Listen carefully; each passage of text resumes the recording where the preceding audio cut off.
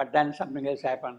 Then suddenly there came on her the change which tremendous moments of our lives can overtake sometime the human soul and hold it up towards the luminous souls. Now that is the moment now. Now why this moment has arrived? Why in such a great event of the death of Satyavan, this moment is arriving in the case of Savitri? Because she is still, she is calm, she is not measuring her loss with tears and all that kind of a thing. She is not, emotional in the human sense at all, you see. Therefore, she is ripe enough to receive the tremendous moment. It does not happen in the case of ordinary man. You see. It happens very, very rarely. Perhaps it may happen in the case of a person like Monet. I don't know, you see. If you see the description and the way he did, it might have, you see. Which in tremendous moments of life can overtake sometimes human soul and hold it up towards its luminous, yes. So that moment has come, it takes possession of the soul and shows to the soul, yes, this is your luminous source. You look at it, be under it, and it will take charge of you in every respect. So that moment has now kind of prompted her to go to that particular stage, you see, to hold up towards this luminous soul. Now, tremendous moment, what does it do? This moment has arrived, what does it do? Changes everything. It changes. It brings, here he is describing two things. It brings two changes. The tremendous moment is bringing two changes. The first change is the luminous source is shown, of course, and then the first thing, the veil is torn, the thinker is no more, and only the spirit sees, and all is known. This is what that moment has done already. The veil is torn between your soul and the luminous source from which it came. That veil is torn. The thinker is no more. You have gone beyond the mental being. You are no more Manomaya man now. See, you have gone beyond the mental being and you can have spiritual perception of things. You can step into the occult aspects of all that is going to happen there soon. See. Thinker is no more. Only the spirit sees. So everything is now by the spirit. And the moment the spirit sees, obviously all is known. All is known, you see. So that is the first thing. Savitri now knows what is going to happen. The entire chart may not be available here, but now she has got kind of a confidence. Yes, the moment has come. Now this kind of thing should happen, you see. All is known. The future is known immediately. The details of the future may not be known, but it is seized immediately by her. Only the spirit is seized and all is known. So there is a kind of an assurance now. The moment that moment arrives, there is a kind of an assurance. Yes, things will be all right, you see, immediately, you see. The veil is torn and the thinker no more, the mind becomes silent.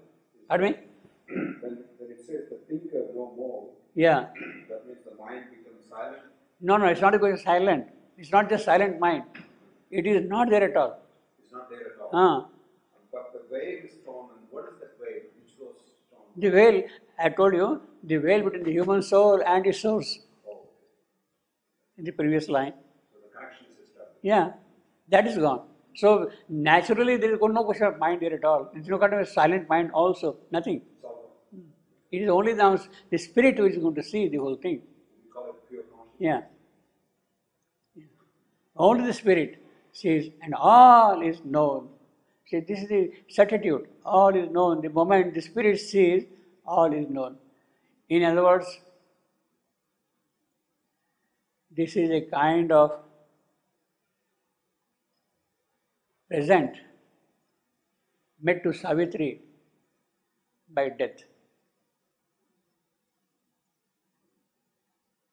All is known now, the future. Until now it was held back The death has come, this has happened, the moment has arrived, and Savitri knows now everything. So it's a kind of a gift, kind of a present given to Savitri by, he is playing a positive role in that sense, if you really see it, you see. Otherwise, Savitri would not have known all that thing, what is going to happen. Because this has happened, therefore all is known now. The path is open. So that is the first thing which has happened. And the second thing, tremendous moment, the first thing, all is known by that. Second thing, a calm power seated above our brows. The calm power. It is taking possession of everything. That calm power. It is no more now you or me or my soul or her soul or it is the power now which is taking everything in its charge, in her charge, completely. Then a calm power seated above our brow is seen, unshaken by our thoughts and deeds. That power doesn't care about our thoughts and deeds. Its stillness bears the voices of the world, immobile. It moves nature, looks on life. So it is unperturbed, it sees from above everything, looks on life, what is going to happen, all that thing you see. A calm power above Savitri's head. Nothing matters now there for her. You can see the face of Savitri herself, you see. Absolutely confident, self-possessed. Is seen unshaken by her thoughts and deeds. It shapes immutably its far seen end. Now this is what it does. It is that power which is going to govern the future. It is going to shape, it is going to mold all the events, all the circumstances. It is going to take charge of it. So this is the big thing which is happening now in the case of Savitri, because in her case, the tremendous moment has arrived.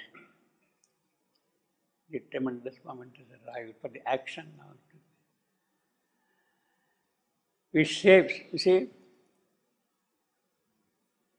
it is not going to simply observe or watch. It is not the work of usual time which is seen by that power. The far seen ends, not of usual time, but time which is shaped by her. It is going to give the direction to the time. Go like this, do like this, etc. It is time which is being driven by that calm power. It shapes immutably, is far seen, obviously, which is not possible for the thinker to think of. It is beyond the mental capacity. It is the spirit's power. All is known, far seen ends. They come together, see, in that case. Now, still we could ask, what could be the far seen ends? Obviously, in the immediate context, the problem is death cannot take away the soul of Satyavan, and it has to come back. That is the far seen end. One of the ends is that it is already seen, that power. In other words, the power is preparing time, shaping time towards that particular end. But Savitri does not know this. This calm power. She knows. She is going to shape everything now. But she knows this consciously. Yes, of course. Yeah, she knows. That's the great thing. It's tremendous. Yeah. See, they were saying that tremendous moment has two elements. One is from Savitri, human Savitri seeing her divine soul. The other one is the power now taking charge of everything.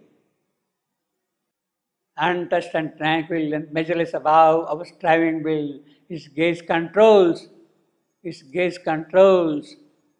See, that's the important thing. Turbulent world of things. What is this weeping, crime, joy, happiness, etc.? Nothing. It is now entirely under the control of that strong power, that calm power. See. And in what way it is going to shape things, in what way it is going to control things,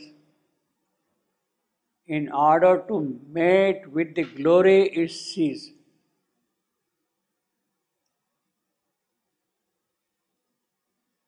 Its purpose is to, it sees the future glory of G capital.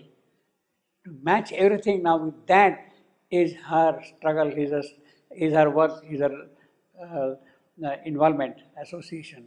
The voice of life is tuned to infinite sound. Now he is elaborating on that. Basically, the purpose is to mate with the glory it sees.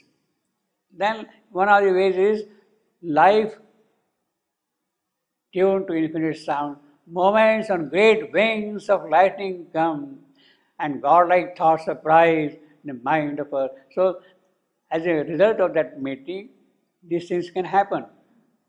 In fact, further things can happen. Into the soul's splendor and intensity. Now we come again to our crescent. You see, godlike thoughts surprise the mind of her. We shall see this thing like wings surrounding her completely. That calm power holding around. So this is a different Savitri now. You see, it is not that human Savitri being seen there, and surrounded by the wings of that calm power. To mate with the glory it sees, the spirit grows. The voice of life is tuned to infinite sound. The moments on great wings of lightning come, and godlike thoughts surprise the mind of earth. Into the soul's splendor and intensity, a crescent of miracle birth is tossed. Now this is the thing. As a result of these two things, what has happened is there is a miraculous birth in the case of Savitri.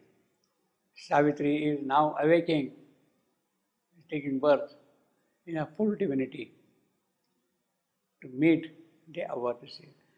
And therefore, in the night sky, the horn moon, the crescent is tossed to see, whose horn of mystery flows in a bright void as into heaven of strength and silence. You see, that birth in the context of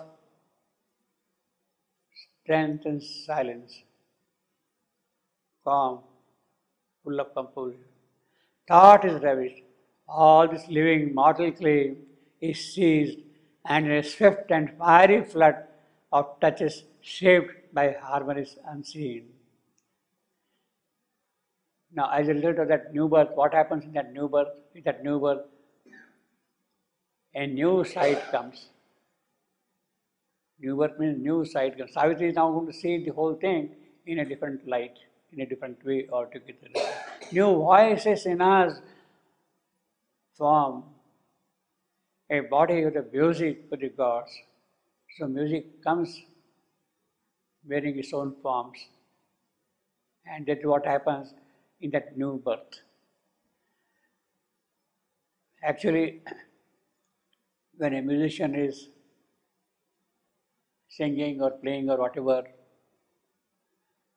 if he is a real good musician, if he has sensitivity towards inner or higher things, if he is open to the worlds of true music, then that music comes with different colors, in different forms, in different associations. As if the gods are descending down, they are having different colors and things like that. You can see the colors floating down when the music is being played. You see that music